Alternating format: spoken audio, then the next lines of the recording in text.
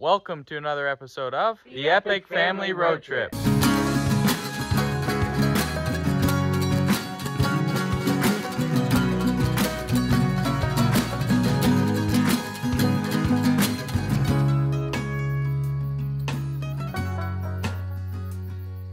In this episode, we share with you a day in the life living off the grid in a log cabin on a remote wilderness island in Ontario, Canada.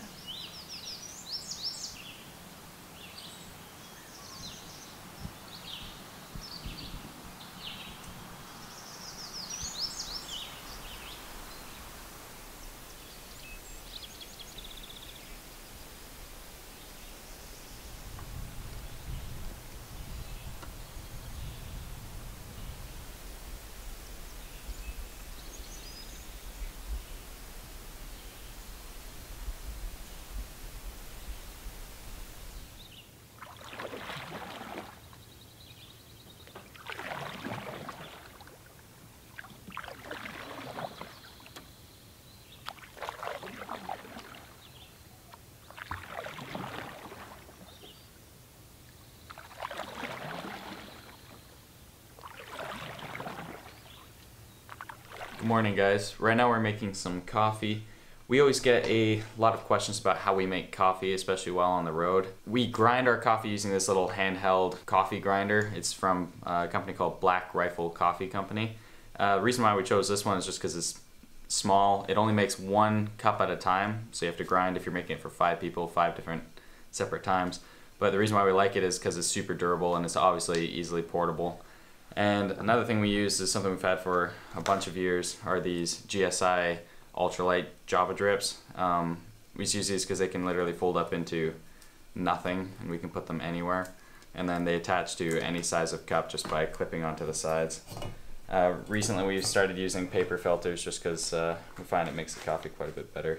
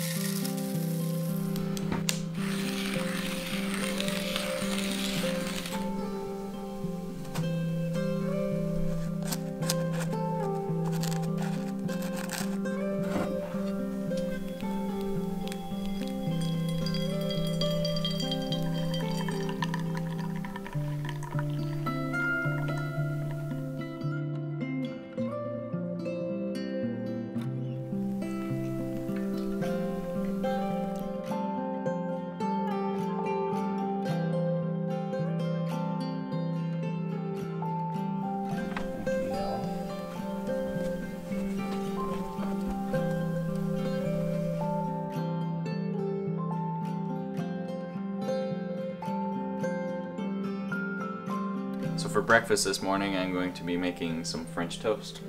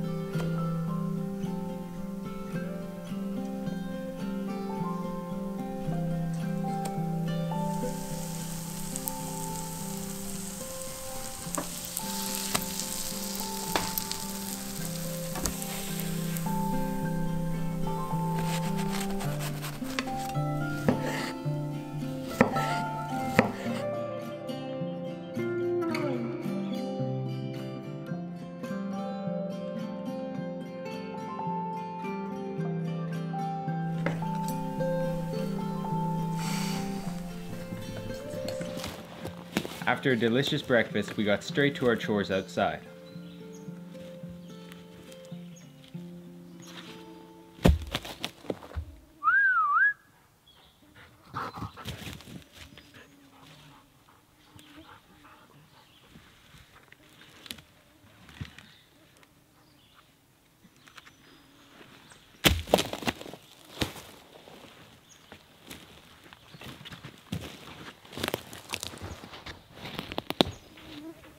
mosquitoes were out in force on the side of the island, so I moved to the other side where the breeze had blown them away.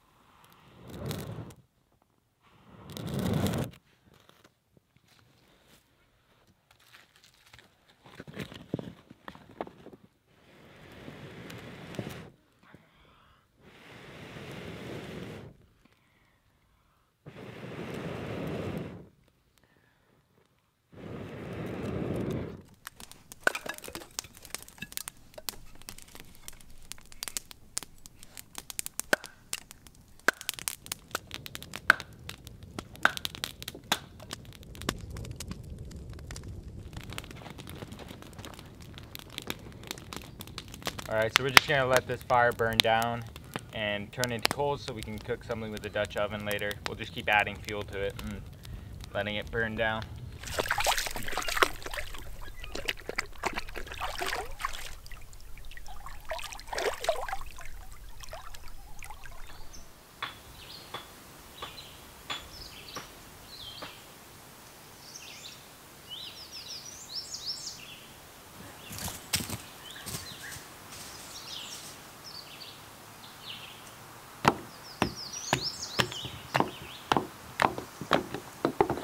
Lighting the fire to get the hot tub going. We're going to keep it going all day. Should be perfect by tonight.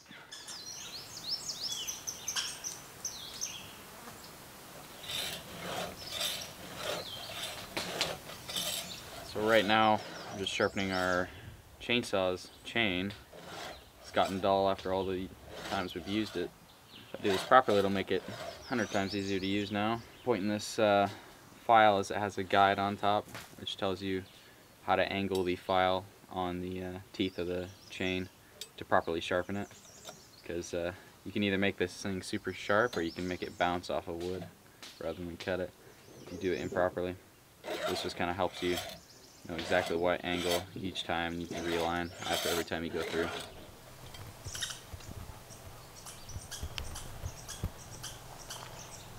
Alright, so right beside our trail here, there's this big dead cedar starting to lean over the trail, and we're going to end up cutting it down now, but we're going to be using it for a garden. We can use this since it's pretty wide and tall. We can get some pretty long pieces to extend our garden, because we just need to grow a bit more vegetables.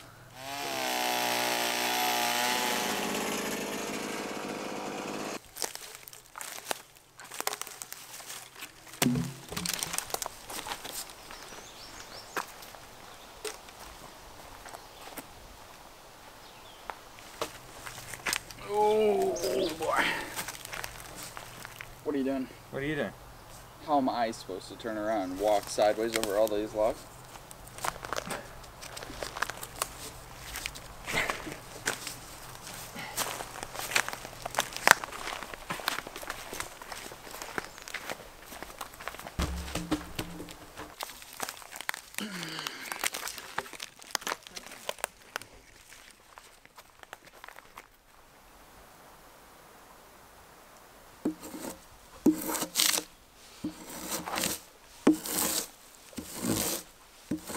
So we're just gonna draw off all the bark off of here so it helps prevent it from rotting so fast.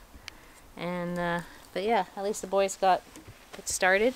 It's all coming together.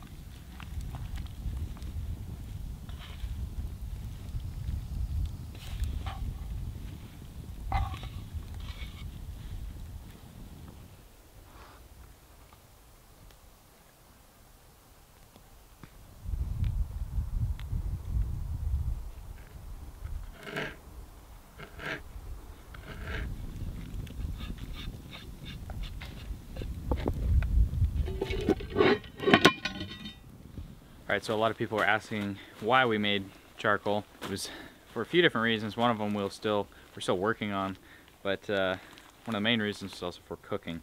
So we're going to use this charcoal while we're doing cast iron cooking over the fire.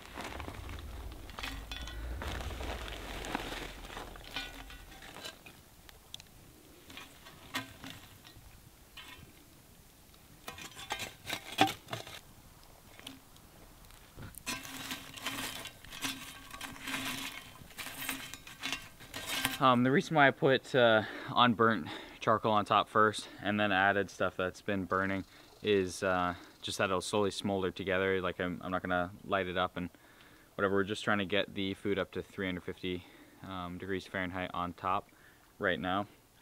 And the reason why I use charcoal, if you don't know why you'd use charcoal, is just because it burns a lot hotter than wood and won't create like tons of ash. And you won't have logs of wood on top of your cast iron pot.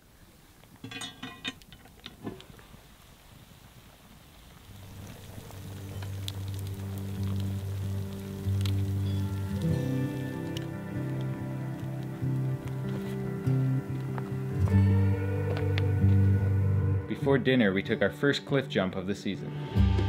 Woo! Rock and roll, buddy. Woohoo! Oh. How's the water? Not that bad. It's actually not that bad.